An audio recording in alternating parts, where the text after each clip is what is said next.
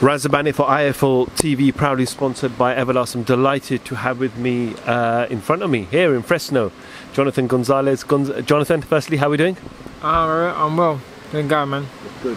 It's good. The reason I say face-to-face is because obviously over the last 18 months we've been living this crazy world where most of the interviews that we've been conducting have been at home from Zoom, etc. So it's nice to get out and see fighters face-to-face. Yeah. It's like you were in our house doing nothing, because of the pandemic. But now I'm vaccinated, and I get the opportunity to just go out, walk around, and see the nature, man. No, absolutely.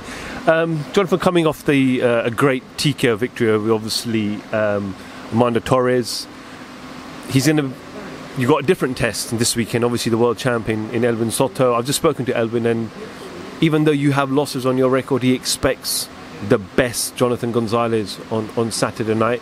How big is this opportunity for yourself against Elwin on Saturday? Right now, I think this is my last opportunity for a world title fight. That's my mind. I know the kind of fighter Elwin Soto can be. That's why we have trained hard. We have trained with Raul Sol for this fight, And the cap has been well. Have no excuses, This is going to be a good fight, and I'll guarantee that I'll be the winner on Saturday night. What have you seen in Elwin that makes him a tough fighter? I see he's a great puncher. He's a great puncher. He's a great Mexican fighter. Mexican fighter come to bring war, but like I told you, I've been preparing for over 10 to 12 weeks, and that's why I'm saying I'm 100% for this fight. Over his last couple of performances, he's won most of his fight. I believe he's lost just that one. Have you looked much into his loss and looked at what you could gain and achieve from that loss? Truly, I don't know who he lost with, because he was when he started his career, personal career.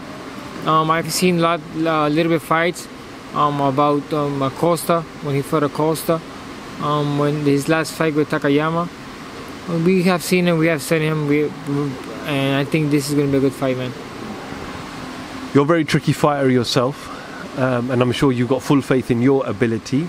Would you say this is going to be one of your toughest fights so far? Truly, I think if in this fight it will be tough if I want to be tough. I will use my intelligence, my boxing skills, and maybe it could be a short night, but I'm expecting a long night. You're obviously here in Fresno. It doesn't have too many boxing events. It's going to be a great atmosphere. I believe the ticket sales have gone well as well. So excited to showcase your skills with fans in the stadium as well. Yeah, for me, this is a big opportunity. Matchroom with Mikey Garcia. Fighting the same stage as Marky. He's a great fighter. He's one of the legends here, a boxing legend. And this is going to be a big opportunity for me. And hopefully, I know we're going to win. And we're going to keep on fighting, man.